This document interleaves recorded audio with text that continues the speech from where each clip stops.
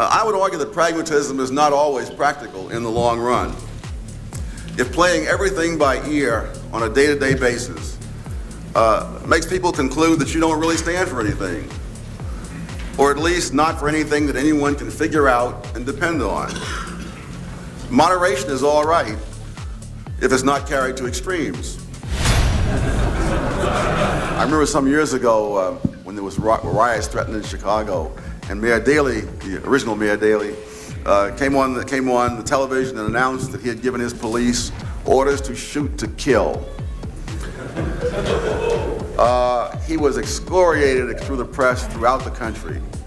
And just last year, after the Los Angeles riots, I had my research assistant check out how many people had died as a result of that order. Nobody had died as a result of that order. But because we had a kinder and gentler policy last year, 6 people lost their lives. Now, intellectuals judge by words, and so they judge Mayor Daley harshly. I judge by deeds, and I judge the people harshly last year who were more concerned to be politically correct than they were with saving lives. Well, we're back with another Thomas Sowell video. Listening to that clip, you would think he was talking about last year with the George Floyd riots, terrorizing our cities, people being murdered and chopped, mayhem and chaos everywhere through these soft-headed policing policies.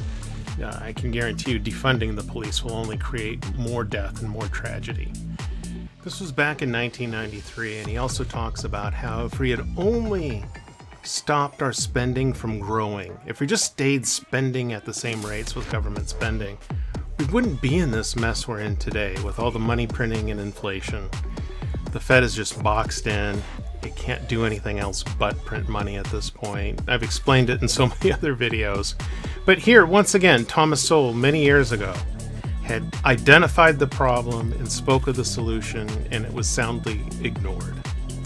But most of this video is about the politics in Washington and how unsuccessful the Republicans have been on the right creating an alternative narrative to the left. The left is allowed to go as far extreme left as possible. Anything is open, anything is acceptable, as radical as you want to go. And the left is just, and the right's just, oh, well, let's just have a little less of that, as opposed to offering a real sound counter alternative.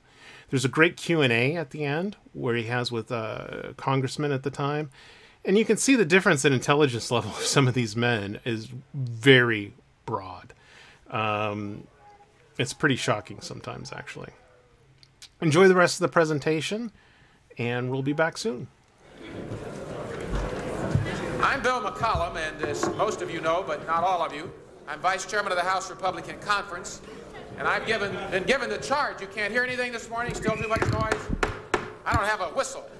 Not the Bob Michael whistle anyway this morning. We're all wide awake after watching that great movie last night or whatever. Listen, seriously, this morning we have a very full schedule. We have some wonderful guests with us for our opening session this morning, and we need very much to get on with the program this morning. As you know, we have breakout sessions that follow this at 10:30, so we have 2 stages of this. We have actually 4 speakers. Our keynote speaker for this morning, in covering virtually all of the issues that are domestic other than the economy as such, and we have a whole session on just the economy. Our first speaker this morning to give us this overview is Dr. Thomas Sowell, and we're really delighted to have him with us. Dr. Sowell has not appeared before our group before the House Republicans, and so it's a great honor for us to have him with us this morning. He is a senior fellow at the Hoover Institution at Stanford University, and he's written extensively on economics, social decision-making, and ethnicity. Dr. Sowell had his undergraduate degree from Harvard University, his master's degree from Columbia, and he has received his PhD in economics from the University of Chicago. In addition to being out where he is now at the Hoover Institution, Dr. Sowell has been a professor of economics at the University of California at Los Angeles from 1974 to 1980, and he has taught at several other universities, including Rutgers, Howard, Cornell, Brandeis, and Amherst. At one point in time, he was with the United States Department of Labor, serving as an economist there, and also was an economic analyst for AT&T. He's written extensively in a lot of books that are out there right now. I can't begin to list all of them for you. One of his more famous and current books is A Conflict of Visions. Another one many of you have heard of is Civil Rights, Rhetoric or Reality. And one that I think is very appropriate for some of the discussion on education this morning is entitled Education, Assumptions versus History. At any rate, I'm not going to encroach any further on his time. We're just delighted and honored to have as our keynote speaker this morning, Dr. Thomas Sowell. Tom, come on up and be with us. We're very happy to have you. Thank you. Thank you very much. About 45 minutes ago, someone showed me the title of the talk this morning, which did not coincide with what I had prepared, which is political pragmatism versus principle. The situation facing the country today, at the beginning of the second Carter administration, is a challenge both to those of us who write about politics and those who practice it. In both cases, the challenge is the same. Whether to be practical and argue for the best that can reasonably be expected under the circumstances, or to take a more fundamental position on enduring principles. A similar choice was offered on a smaller scale recently with the nomination of Zoe Beard to be Attorney General. Some conservatives chose to go along with the nomination on the grounds that this was probably the best we were going to get out of the current administration, while others decided to make this a matter of principle, to fight over whether the chief law enforcement officer of the country should be someone who is admitted to multiple violations of federal laws. At least this is how pragmatism is often defined.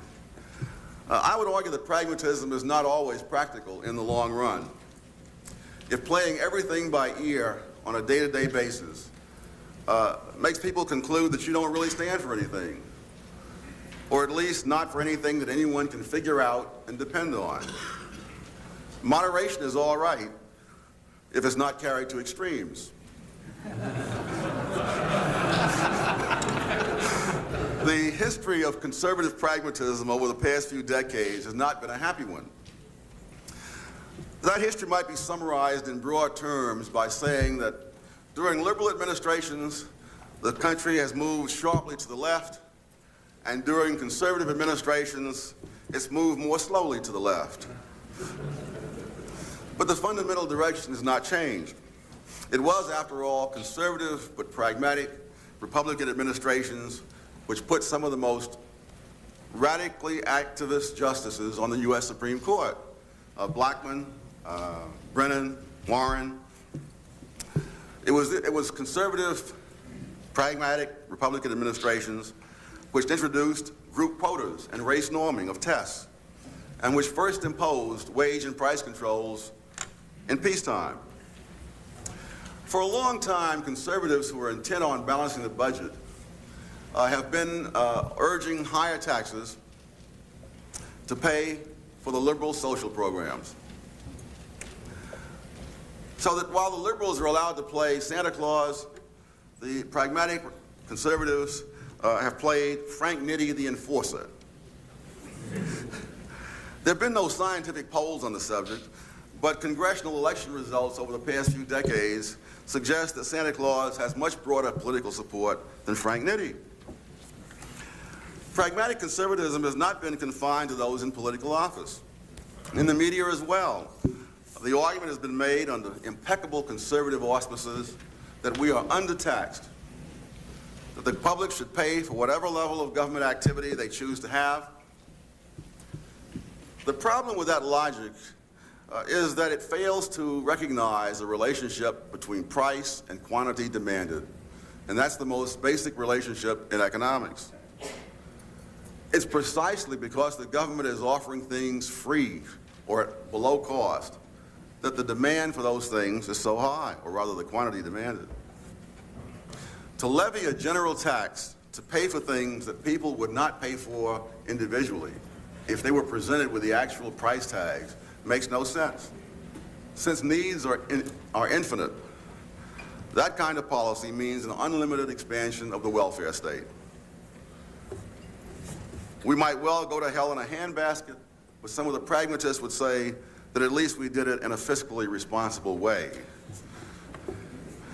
One of the many achievements of Ronald Reagan was to demonstrate that tax rates can go down as well as up.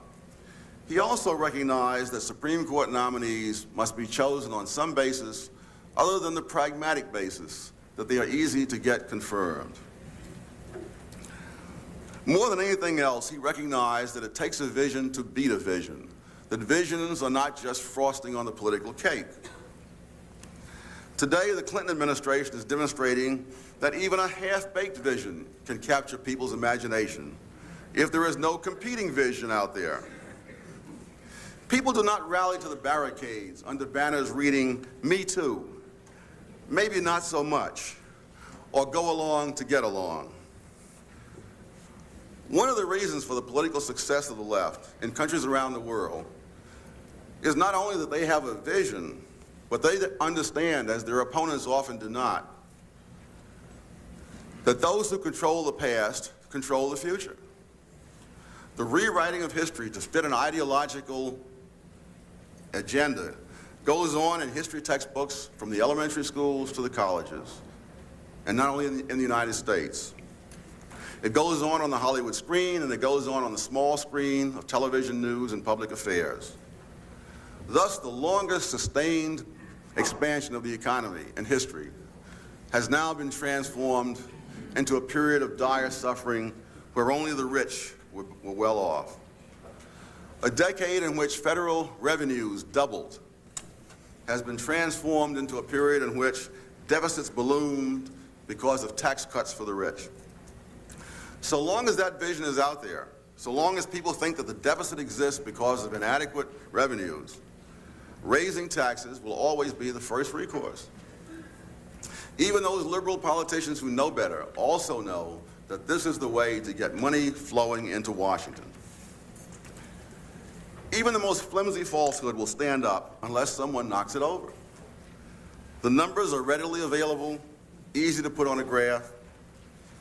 Moreover, the public has already shown that it will listen. When millions of people last year tuned in to watch a little guy with big ears point at charts and graphs, it shows that you can talk sense to people, that you don't need something fancy to get around talking heads. The public can understand that tax rates went down while tax revenues went up. But first, someone has to say it. They have to say it clearly, loudly, and repeatedly.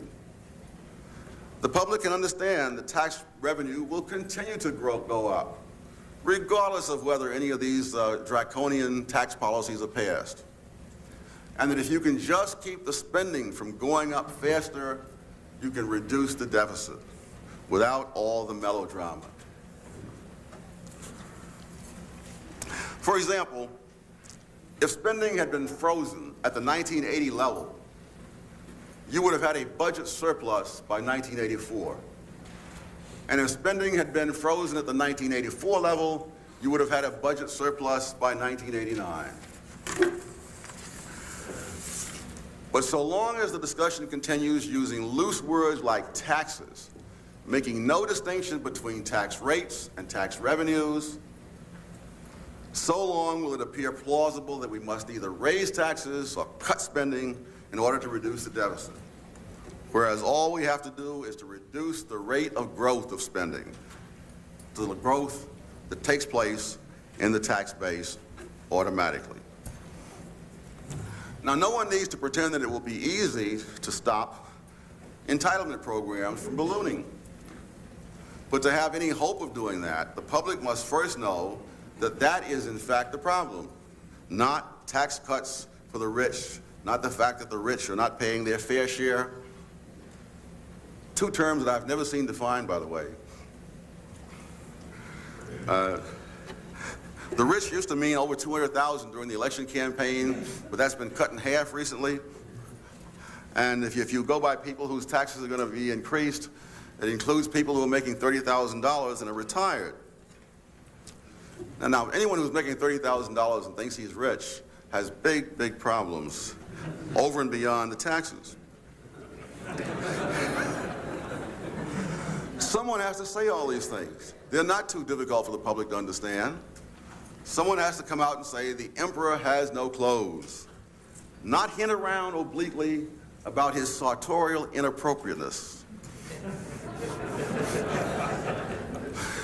Someone also needs to challenge the very idea of entitlement. If only because society as a whole has no entitlement to anything. Even bare subsistence has to be produced or we die. Now, the only way someone can be exempted from this is to put his burden on someone else, because society has no way of escaping. Without some sense of these basic realities, we're wide open to the kind of demagoguery put forth in last year's conventions of the Democrats in New York, where their presidential candidate said that health care was a right, not a privilege.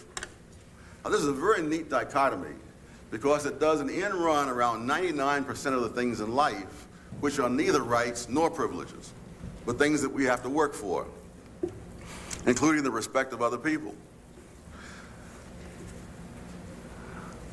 For society as a whole, everything has to be worked for.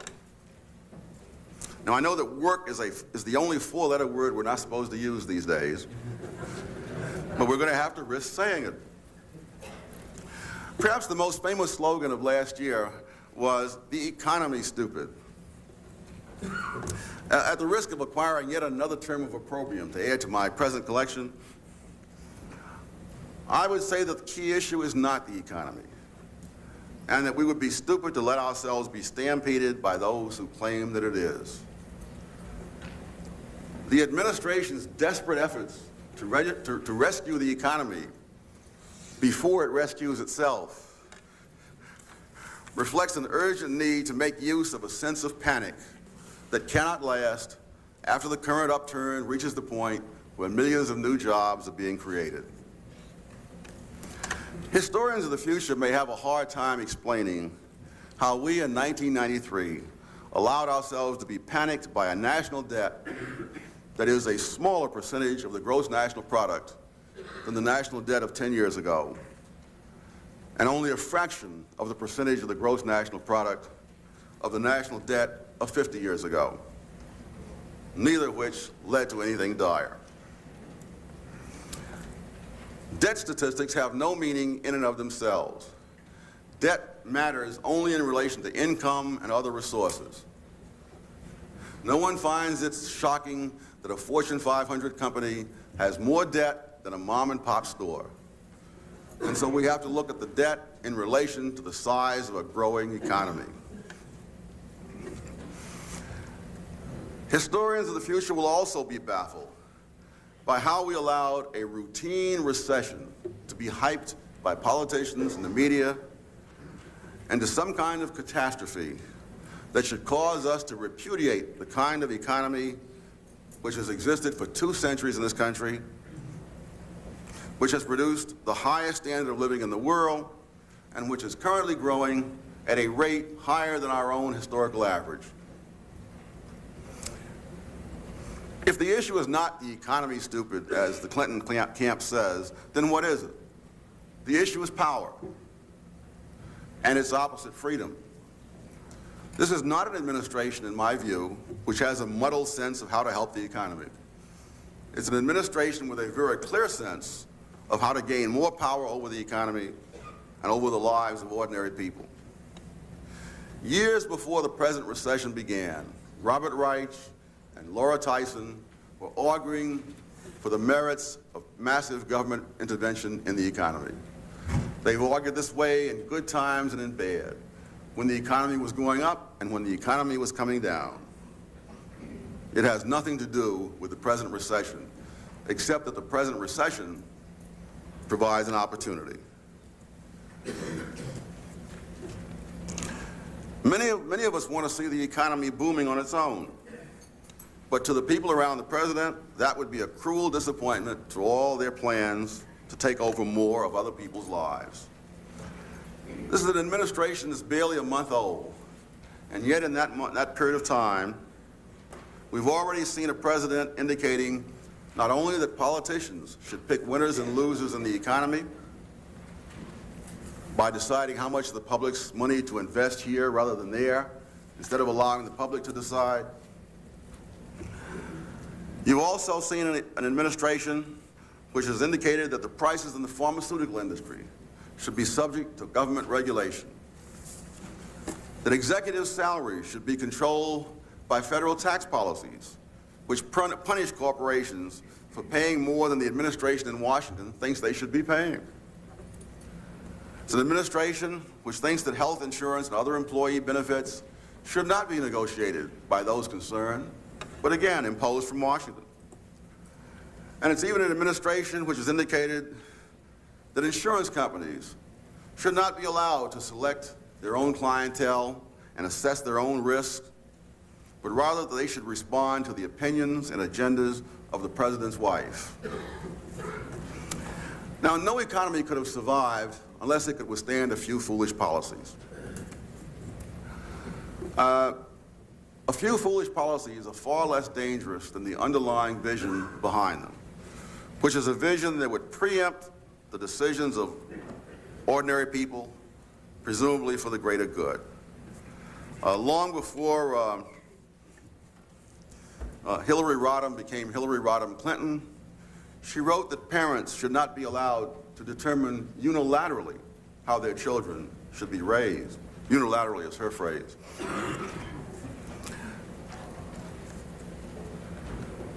Even when the Clinton administration speaks of government-business partnerships or government-business labor partnerships, it's really talking about something very far from the marketplace that's been known in this country for 2 centuries. It's also very far from most people's idea of what the United States is about. This is not a blueprint for a free society, but for the corporate state. This does not mean that we're dealing with people who are closet fascists. It does mean that there are people very determined to have their own way and not very careful about how they do it or what the consequences are likely to be. As someone said in the movie Citizen Kane, Charlie wasn't cruel, he just did cruel things. The Clinton administration is not bent on destruction. They are just likely to do destructive things.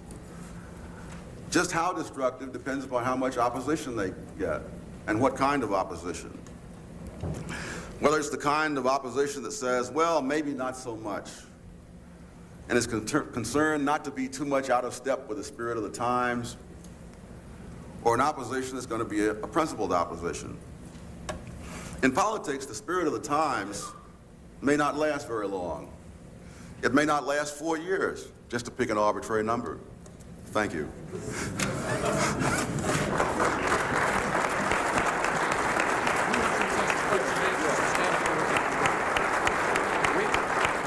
We want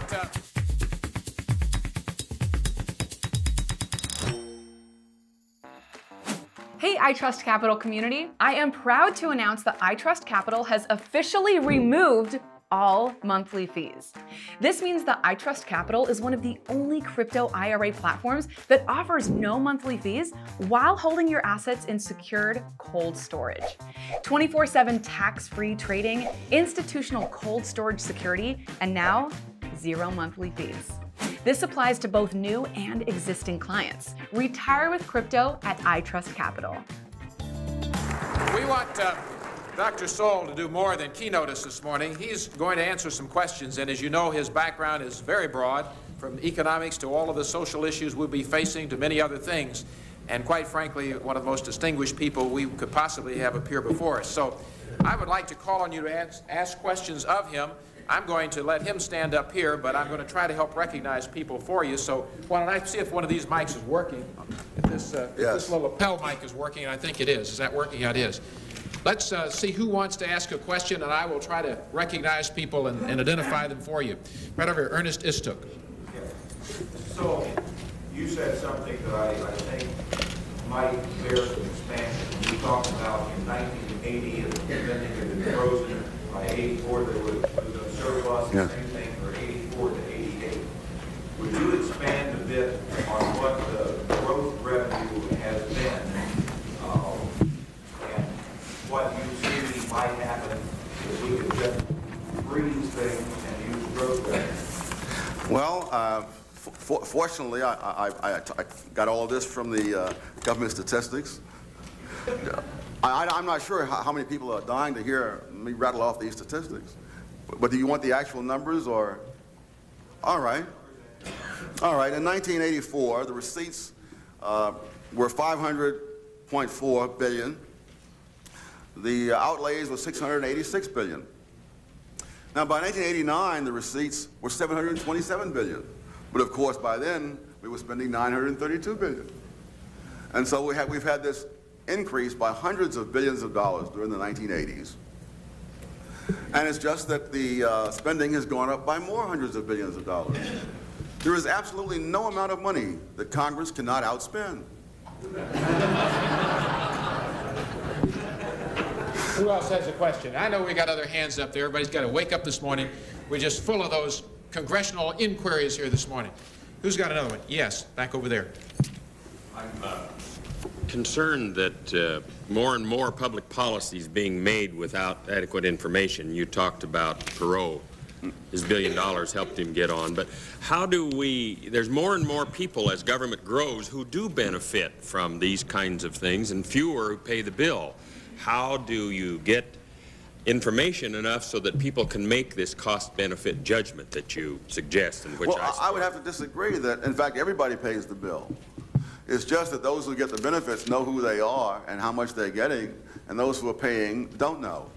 And I think it's significant that those who are the biggest advocates of spending are also the biggest advocates of hiding the spending in the price of gasoline, or some would like to hide it in a value-added tax. I would love to see everything financed out of income tax, and every taxpayer to get an itemized account saying, this is how much we spent last year for the Rural Electrification Administration, and so on. But I don't think there's much chance of that going through in this Congress, or in this century, or next century. That was Craig Thomas of Wyoming, Dr. Sowell. Yes. Yes, Tom DeLay. Dr. Sowell, you take some interest here because on the train coming up, we had some discussion about the difference between a value-added tax and an income tax, and that is coming. I mean, the debate has already started as far as the Clinton administration is concerned. They're setting us up for some sort of consumption tax. Mm-hmm. And the debate is whether we tax consumption or we tax income. What is your opinion on whether we should have a value-added tax or a sales tax versus an income tax? Well, the two things can be made equivalent in terms of how they're structured in terms of by income class. The real difference to me is the difference between a hidden tax and an open tax, and I'm all for open taxes. Because people really do need to know how much they're paying. How much are we paying in order that people in California can grow rice in the desert?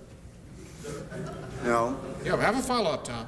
Go ahead. So what you're saying is sort of like, people think I'm crazy because I'm against escrow accounts on mortgages, because people nowadays don't pay property tax. They make house payments because they don't see their property taxes. It's all hidden in a house payment. So that's what we're talking about here is to have it. But even if you have a national sales tax, that's not a hidden tax, is it? No. I mean, if no. it's taxed on. So long as it's open. But I think that the fact that people who want to spend more want to hide more suggests that they know that people will not pay the real costs if they know the real costs. But there's no economic impact as far as you're concerned whether you have a consumption tax versus an income tax? Well, you would have to go look at the specific tax you had in mind. If you had a consumption tax, on bread, it would be different than a consumption tax on mink coats. But I'm saying you could adjust those things in such a way that they would be equivalent across income classes, if that's what they're concerned about. But the real concern, I think, is whether they're open or hidden. I've been asked to ask you, as you ask your questions, to go to the microphones on each of the sides to ask them and to introduce yourselves, although I'm going to introduce most of you just as a natural habit. But if you could repeat your name and grab a microphone, we'll be kind of orderly for all the TV folks and so on. Jim Nussel? Nussel, Iowa. I was wondering, would you suggest to us to go back and correct the revisionist history that the Democrats are providing for the 80s, or should we move on to the future as also? Well, I don't think you're going to move on to the future if the past is hanging over you. So long as a mythical past can be created, you're going to have to live with that. I've wondered where the Republicans have been over the past several years. as this great image has been projected and hammered home again and again and again in the media. And there's no way you're going to overcome that during an election campaign with a few clever phrases here and there. You have to get people to understand that that's bunk. You have to call it bunk. And you can't say, well, I would somewhat differ from my good colleague and all that kind of thing. It's fascinating to me to watch these television programs where there'll be some young Naderite out there attacking some business, making all kinds of wild and wholly unsubstantiated charges, and the business executive is saying, well, no, you see, we really haven't done that. We've done things differently, and so on. And he gets absolutely nowhere. I mean, he has to turn to the guy and say, you're lying through your teeth, or else you're as ignorant as hell. With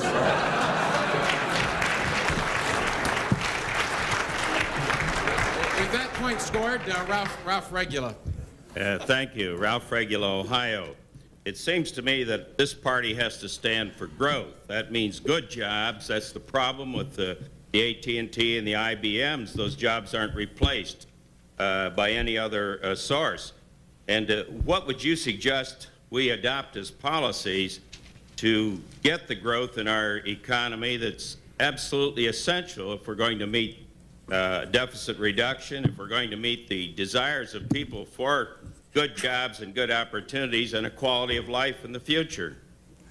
Again, I would look at history first.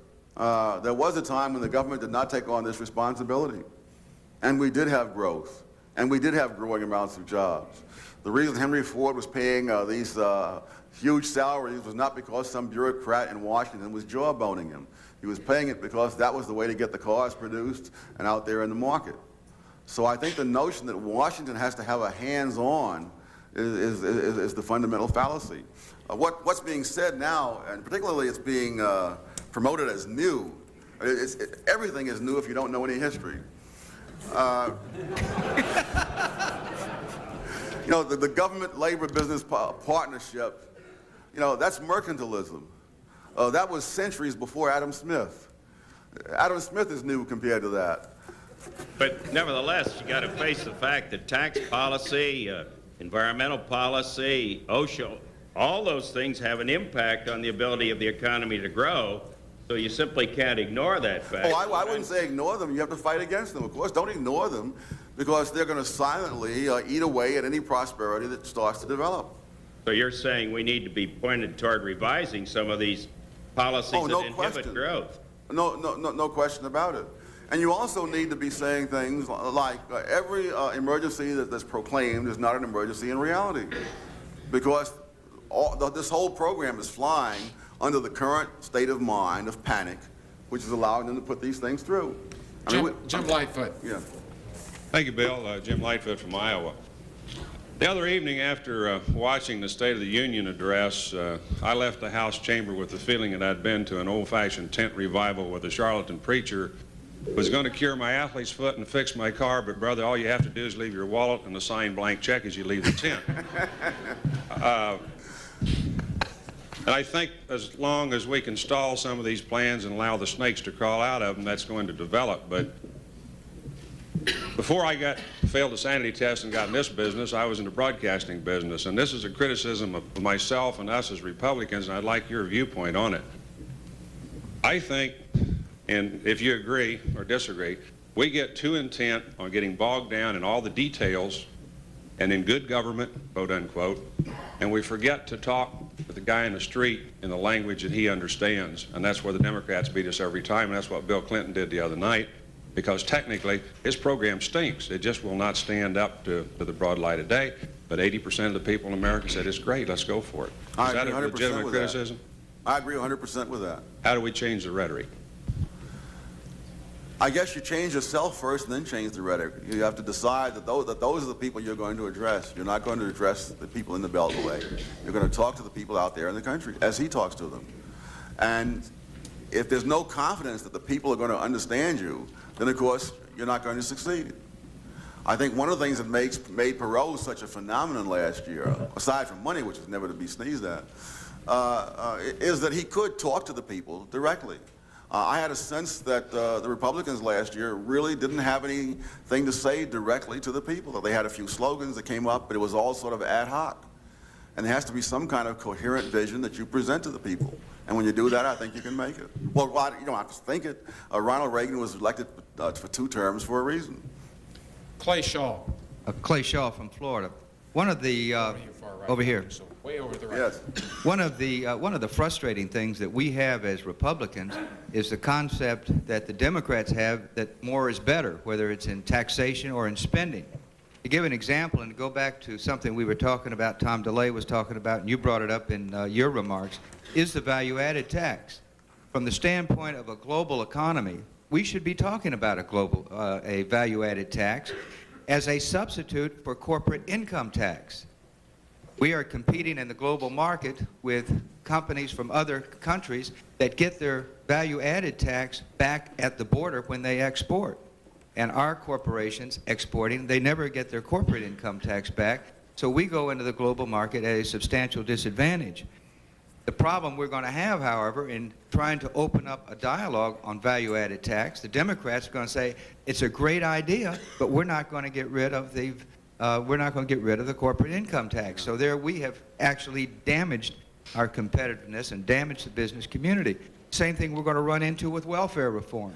On the Ways and Means Committee, the Republicans are working on a very, very good welfare reform package, which is almost identical to the one that Clinton brought up this summer, some 1 or 2 years after we already had ours drafted.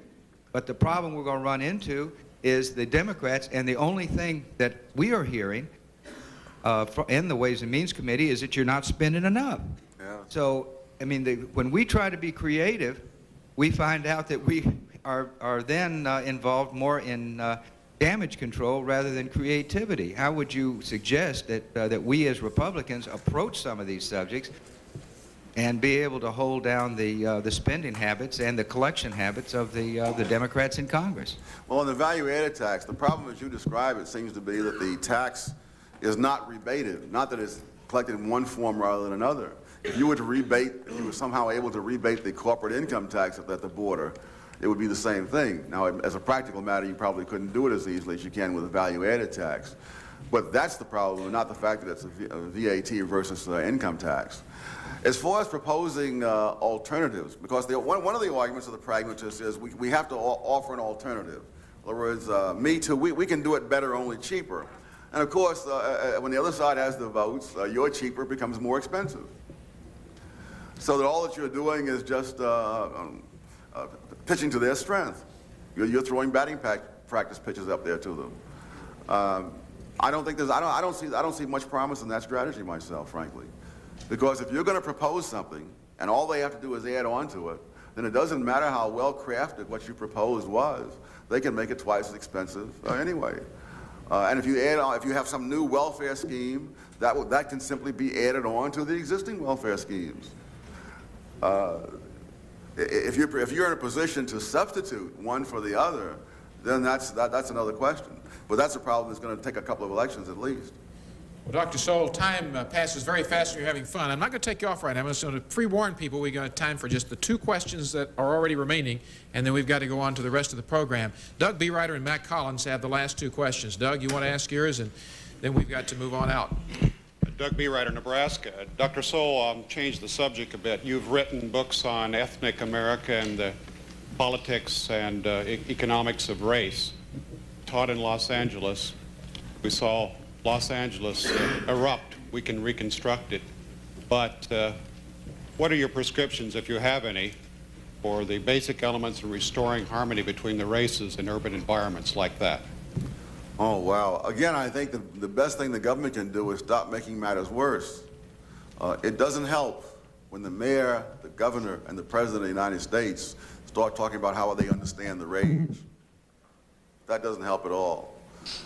I remember some years ago when there was riots threatening Chicago, and Mayor Daley, the original Mayor Daley, came on the television and announced that he had given his police orders to shoot to kill. He was excoriated through the press throughout the country. And just last year, after the Los Angeles riots, I had my research assistant check out how many people had died as a result of that order. Nobody had died as a result of that order.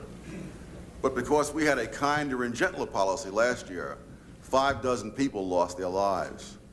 Now, intellectuals judge by words, and so they judge Mayor Daley harshly. I judge by deeds, and I judge the people harshly last year who were more concerned to be politically correct than they were with saving lives. I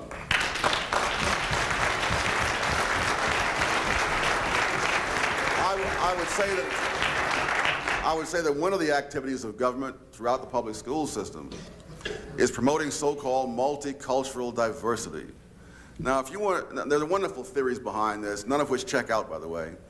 But if you want to see multicultural diversity in action, look at Beirut, look at Ulster County in Ireland, look at Sri Lanka, look at the Balkans. That's multicultural diversity in action. And if you look at the schools and colleges that are pushing this program with great zeal, that's where you'll find the greatest hostility among the various racial and ethnic groups on the campus. And if you look at campuses where the groups are getting along well, typically those are campuses that have not gone down that road. Matt Collins for the last question. Collins is my name, from Georgia. Speaking of the order of shoot to kill, several years ago we were having a riot down in Augusta, Georgia, and then Governor Lester Maddox issued the order when he called in the National Guard to shoot to kill. Well, he killed about 5 folks, and the riot was over in a few minutes. That's not the question. Yesterday we had a fellow down there who talked about the taxi cab driver and how well informed he was and knew President Ronald Reagan. And he had simple terms for knowing him. One was he hated the communists or the Russians. If you had to define today 3 simple terms of what the Republican Party is noted for by the taxi cab driver, what are they? Do you agree with them? If not, what should they be? Wow. Now I have a plane to catch at 5. Nope, I didn't cut off the video. The broadcast got cut off, so we don't get a chance to hear Thomas Sowell's final response. Thank you again for all you do. Keep sharing these videos, like, subscribe. Also, leave comments below. They really help the engagement on the channel. It helps this channel be seen more widely. Also, all those links in the description are all things I personally use that I find beneficial. Hopefully you will too. There's all kinds of great rewards there for you. Check them out. Okay, until next time, thank you so much.